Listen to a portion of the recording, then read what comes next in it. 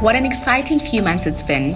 As we near the end of our third program in London, we reflect on how much the insurtech landscape has shifted again and how this year the insurance industry has reached a point of convergence. Insurers are moving from surface experimentation to impact-driven collaboration with startups to achieve solutions for real business problems. Insurers are co-creating solutions that improve relationships with their customers, enhance their internal processes, and make insurance a more seamless and transparent experience. The startups in our 2018 cohort are the driving force behind this change. Their impact and success permeate cybersecurity, digital health, risk prediction, customer engagement, the sharing economy, and beyond. The last 3 months of acceleration have been rigorous.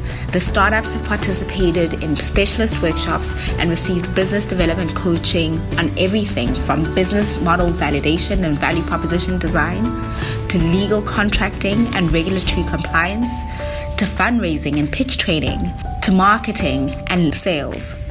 This has all led to the point we are at today. These forward-thinking entrepreneurs are changing the way the world views insurance. At Startup Bootcamp, we help startups create thriving businesses. We do this by giving them the resources they require to make the connections they need. And we couldn't do this without the continued support and high levels of engagement from our global network of partners, mentors, and investors. As these companies adapt new business models and leverage emerging technology, InsurTech will continue to inspire and change the landscape of insurance. But don't just take our word for it. Hear a first-hand account from someone who's been through it all, from founding to exiting an InsurTech startup.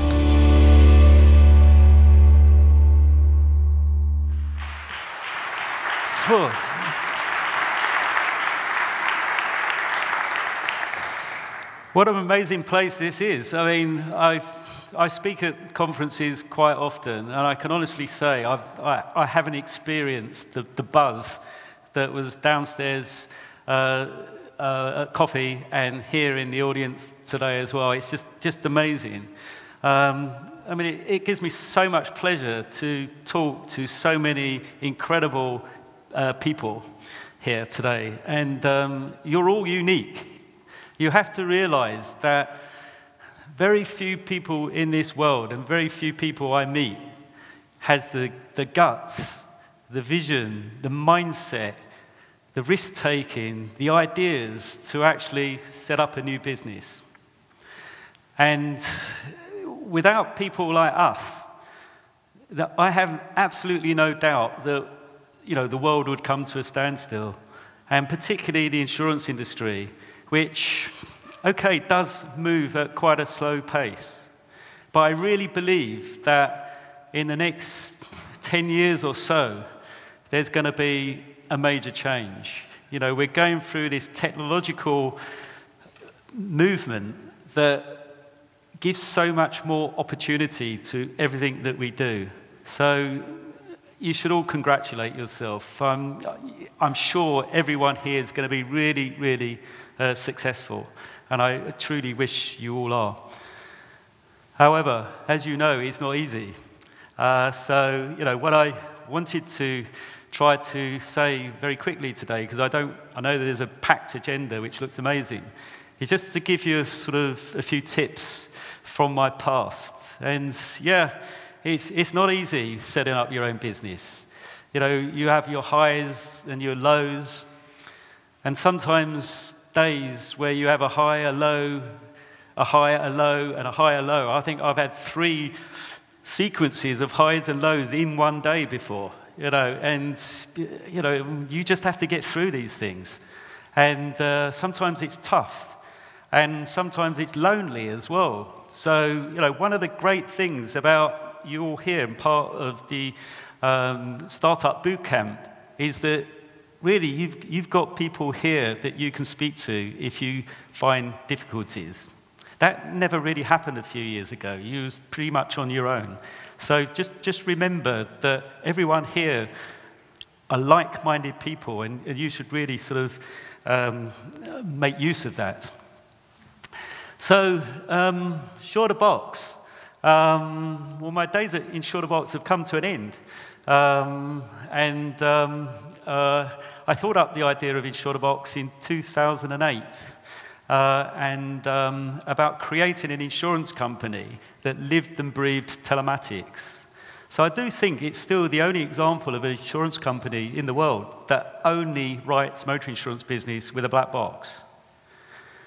However,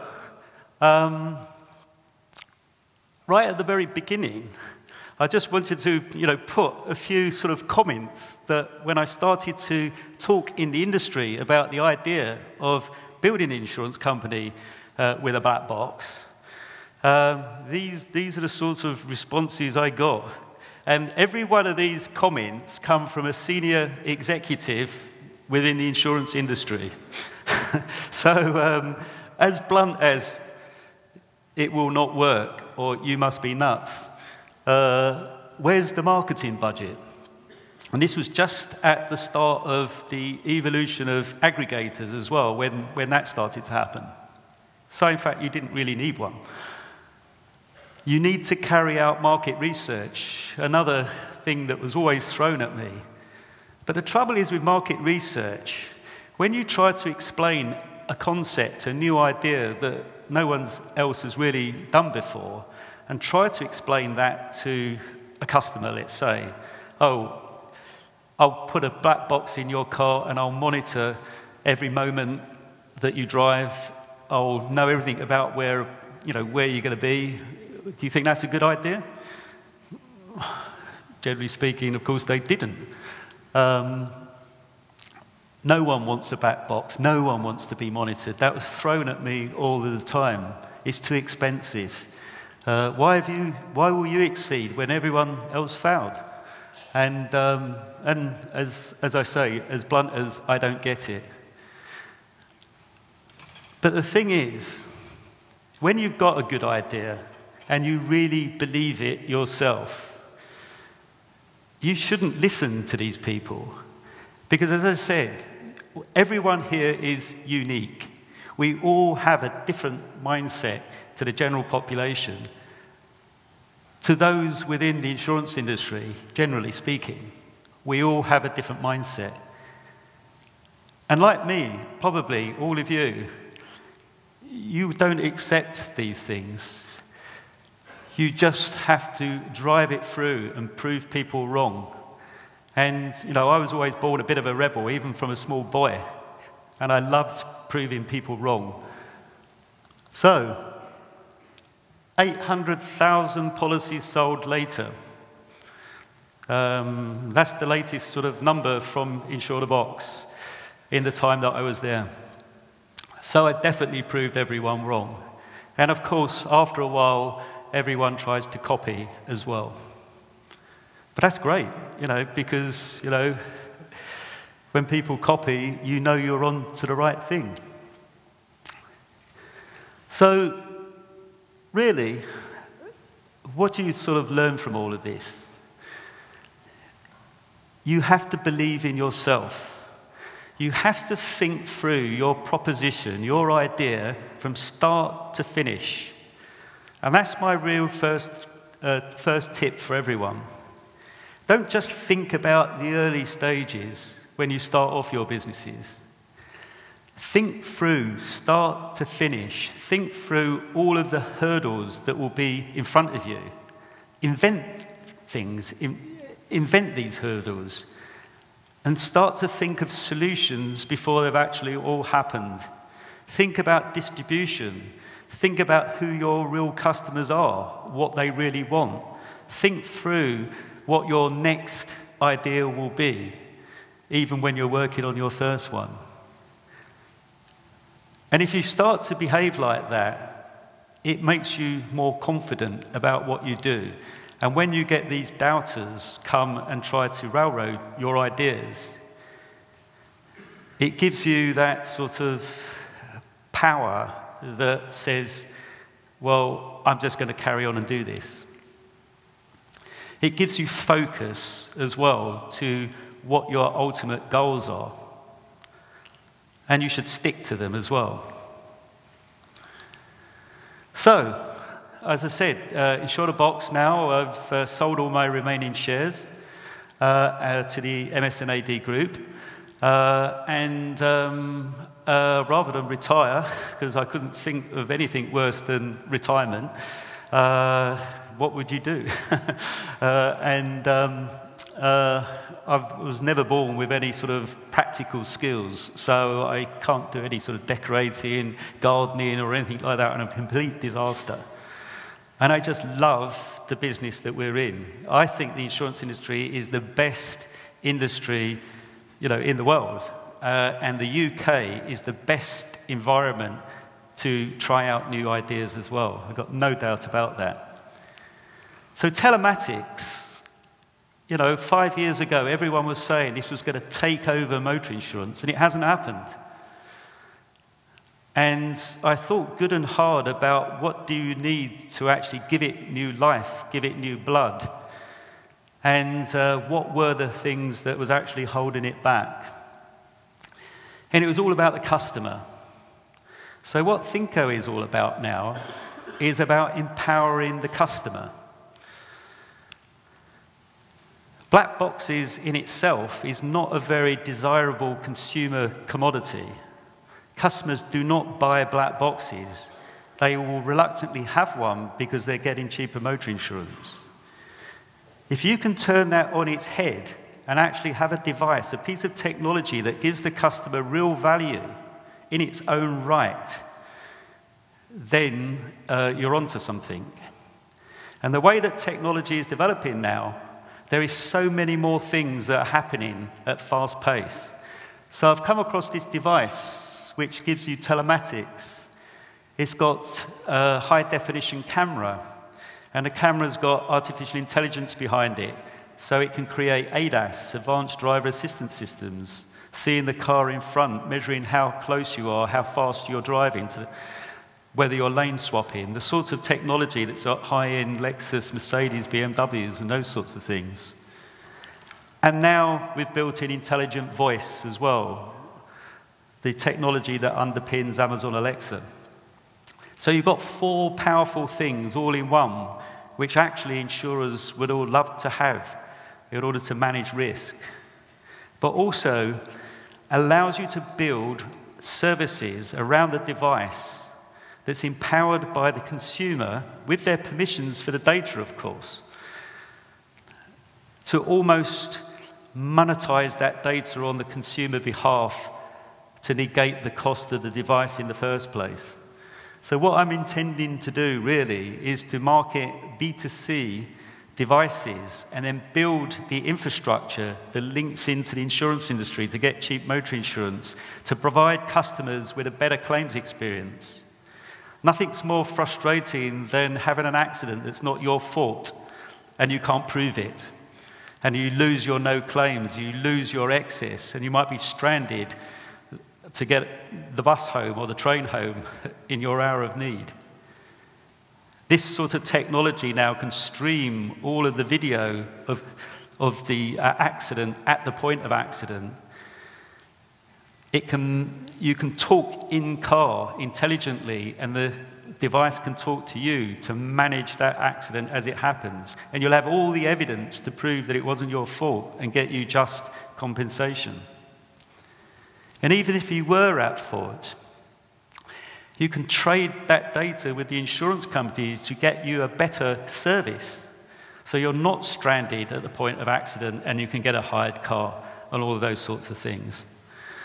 So by using the power of things like GDPR, etc., to say to customers, this is your data, and I will help you make use of that data, you can create much more new, powerful consumer products, and that's what I aim to do. So just very quickly, what we're doing is to have a device, and we're not wedded to that device at the moment. This just happens to be the one that I've been working on for the last 2 years, and I think is best in market at the moment. But as we all know, technology changes, so we'll wait and see if things come up better. We're producing apps, modern apps on modern technology, all immediately responsive to your driving experience, with new measures of scoring new measures of interest, of gamification and all that sort of thing thrown in to make it interesting. And the architecture built on AWS with Amazon Web Services. And that's actually moved on amazing in the last 5 years as well. So for a new startup like us now, it's taken all the pain out of IT. Amazon does all of that. So you can actually concentrate on building the services to the consumer. And as we all know, IT can often be one of the biggest hurdles. And this is the advantage of this sort of managed services that you get in the cloud with serverless infrastructure now as well, to make life much easier for new startups like us. But, of course, if it was easy, everyone would be doing it. And this infrastructure that you have to build is quite complex. And you have to work with a lot of people in order to make this work. Unlike InsurTech, where we tried to do everything ourselves. And sometimes you get yourself in a bit of a mess. And sometimes you try to do things and reinvent the wheel, which otherwise other people could do. What I'm doing with ThingCo now is working with partners. And I really do see that that's the way the future will go. Get the right partners who are a specialist in what they do to support your business model. So I'm working with repair networks. I've got to find different types of fitters for the device.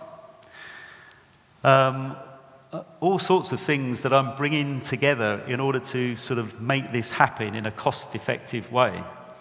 Because you want to get the price down as low as possible if this is a consumer-priced product. So that's really all I wanted to say about ThingCo. And I just wanted to wrap up, really, with a couple more tips that I can give you from my past. And it's always important when you're in your early stages to generate some revenue. It keeps your investors happy, of course, but it sort of makes you feel more confident. It's a bit like getting your first pay packet when you start working for the very first time. And sometimes you've got to be a bit creative how you generate that revenue, because it might not be directly related to your core proposition, but it's always good to get some money in your pocket. It just helps that cash flow. And boy, managing cash flow, in my experience, can be treacherous to your business. You know, you want to worry about building your business. You don't want to be worrying about cash flow. But if you haven't got the money, that is a worry. And I've been there before. So getting revenue in any form is always good for your business. And I recommend that you try to do that. And the other one, I mean, it's an old cliche, I know, but only work with people that you get on with. And the trouble is, when you're doing something new, a lot of people don't like taking risk. But there will always be other people out there that really buy into what you're doing. And if they like your idea, they want to be part of it. They're the sort of people that I work with now. Everyone that I'm working with has bought into the ThingCo model. And they will help you. As new startups, sometimes they might not even charge you the appropriate fees and for their services, because they see it as a long-term investment, and you can do deals with people and be quite businesslike and smart. But you can only do that with people that believe in you and you believe in them. And that's really, really important.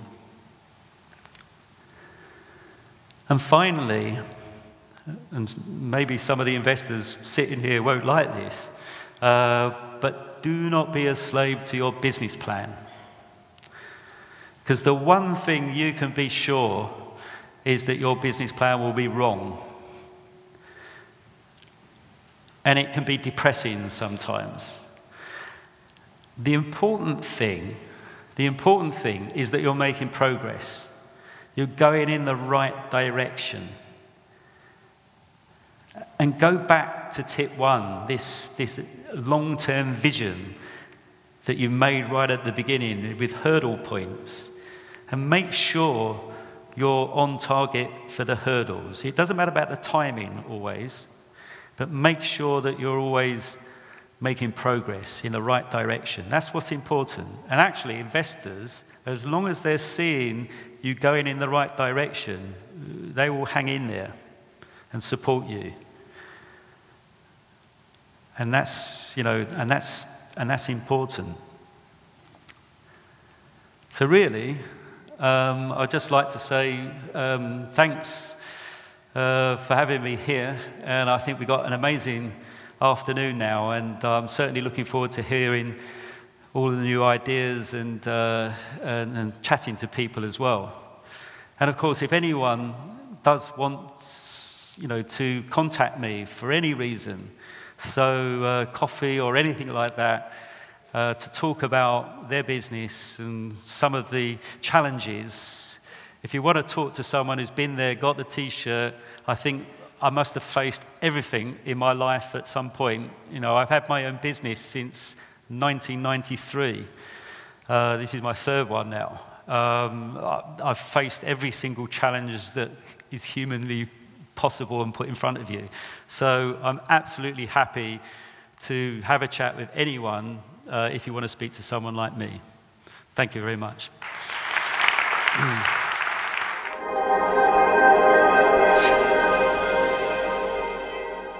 I think we should give Mike another round of applause, don't you agree?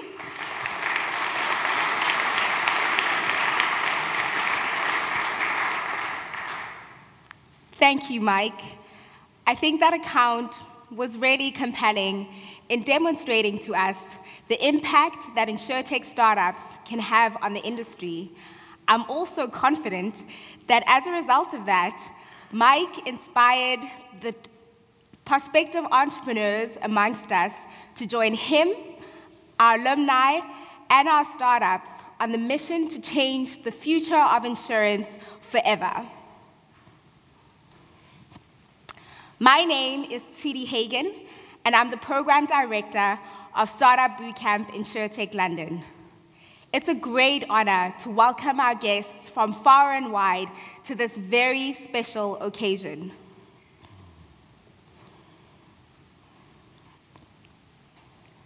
The diverse profile of our partners, which spans a total of 4 continents,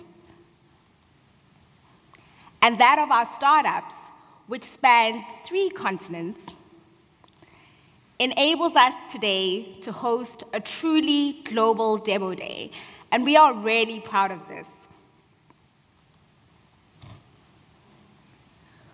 We have the privilege to partner our insurers who sponsor our program in exploring challenges and opportunities that span multiple geographies and within diverse socioeconomic contexts. This enables us to leverage our network, our expertise, our knowledge of emerging technologies, and our knowledge of startups to create solutions that really have a dial-shifting impact on the industry. We are excited to announce that this year marks the 3rd year of Startupbootcamp InsurTech. Through this journey, we have actually been in awe through this journey, we've had a good time of just exploring how the insurtech industry has evolved and ultimately led to convergence. A good example of this are these partnerships that were recently announced by a number of insurtech startups and insurers. It really demonstrates how an industry has progressed away from experimentation that is purely superficial towards collaborative problem solving with startups. We have seen that insurers are really eager on partnering with startups to co-create solutions. As a result, they're able to achieve improved customer relationships, enhanced business processes, and seamless and transparent insurance experiences. I'm sure a number of you are curious how we arrived at this event today. We began our journey in June 2017 by scouting 4,000 startups. Over 1,000 startups applied to the program, and we had the privilege of engaging 320 startups through fast tracks, office hours, and video interviews. In December 2017, we invited 23 startups to encounter a grueling selection process. From that process, we selected 10 startups which were handpicked by our partners. And this is how we arrived at the event today, and you'll have the privilege in a few minutes to hear from each and every one of these startups. We are very proud of the contribution that we make to our startups. As you can see, we make quite a drastic investment. In total, 1,400 hours have been invested in each of our startups. That is 140 hours per startup. This investment enables them to build solutions that are actually relevant for the insurance industry. Demo Day 2018 merely marks a milestone in the lives of our startups. Although they have developed in leaps and bounds over the last 100+ days, they still have a long journey ahead before they're able to meet their ultimate goals. They have needs that span over 5 areas. The first area is with respect to data. They also have needs in respect of insurance capacity, domain expertise, investment, and last but not least, partnerships. Although some of these needs may appear complex, they can all be tackled through simple engagement. I will leave it to the startups to elaborate on their specific needs during their pitches later. The good thing as well is you are in a position to help. Yes, you, not the person next to you, not the person behind you, and you can do so in 3 simple ways. Firstly, we ask you to pay your undivided attention to each of the startups as they deliver their presentations. Secondly, we invite you to visit all their startups at their booths during the networking session. And last but not least, if you establish a fit, we ask you to set up a follow-up engagement so you can explore potential use cases. Our collaborations continue to expand. This year, we're excited to highlight our partnership with Venture Clash. This collaboration is about Venture Clash, which runs a global $5 million competition. The competition is targeted at early-stage startups that are developing solutions in digital health, fintech, insurtech, and IoT. We are really excited to be joined by Patrick and Jessica, who've come in all the way from Connecticut in the United States to host a lunch tomorrow at Rocket Space. So please join them if you are interested in learning a little bit more about the competition. And in order to find them, our team is on hand to support you. Our agenda today is split in 2. During the first session, we'll welcome the first 5 startups to present. Thereafter, we'll have a brief break for tea and coffee. After the break, the remaining 5 startups will come join us on stage. And we'll close that session with Sabine coming up on stage to give us a sneak preview about the future of Startupbootcamp InsurTech London. The second session will be a networking session. It commences at 5 and will close at 7. During this time, we invite you to mingle with each and every one of our startups to learn more about their businesses. They'll also be facilitating live demos, so don't miss out. We've also organized some drinks and nibbles, so it will really be a fun time of mingling and engaging with each other. The startups booths are located downstairs. If you need assistance in finding the booths or finding a particular startup, please reach out to any one of our team members who are wearing white t-shirts. And now, for the moment you've all been waiting for, I give you the 2018 Startup Bootcamp InsurTech London cohort.